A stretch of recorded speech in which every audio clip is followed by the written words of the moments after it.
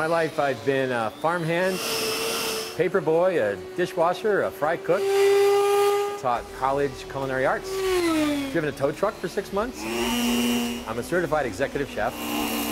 Now I'm Murray Long. I'm a professional ice sculptor with wicked good ice.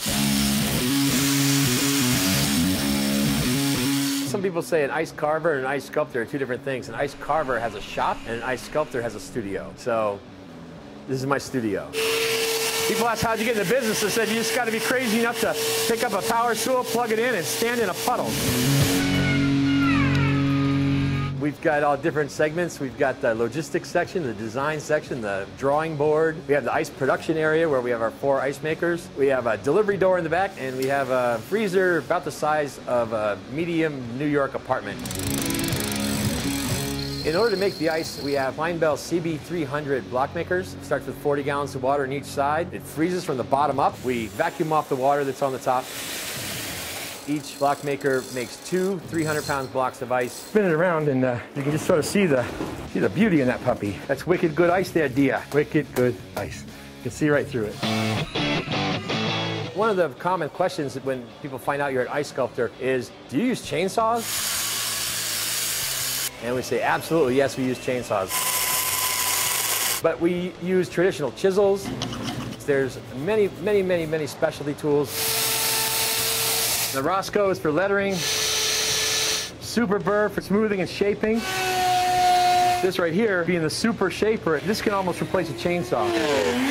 When you carve ice, it's fun. It's playing with power tools. It's creating snow.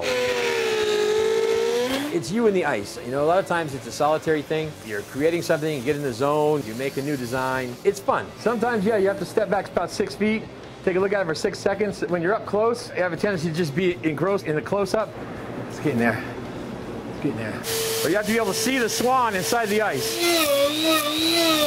Some people can't visualize. Doesn't mean they can't carve.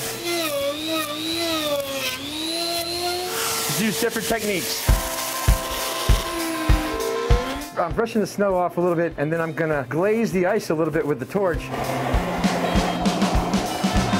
You sort of seal the ice coating, and then just follow the drips. And there also comes a point in every sculpture when you have to say, stop messing with it, you're gonna break something. And you declare it to be done. When you show up the ice, you get to bring the party. We say bring the wow factor. It's kind of a cliche. People always say, wow, that's cool, but we really never get tired of hearing that. Everyone always asks, is it gonna melt? Absolutely, that's what it's supposed to do. It evolves, and we don't name it till it's done. Because you start with a swan, turns into a duck, it turns into a frog, turns into cocktail ice. It's an interesting environment to work in. I get to shovel snow every day. A lot of people aren't as lucky. What we create are modern ice sculptures. It's not your grandmother's wedding swan. It's beauty and it's functionality. They add an interaction to the experience. People might not remember the flowers at a party or the dessert, but they'll always say, wow, you wouldn't believe this ice sculpture.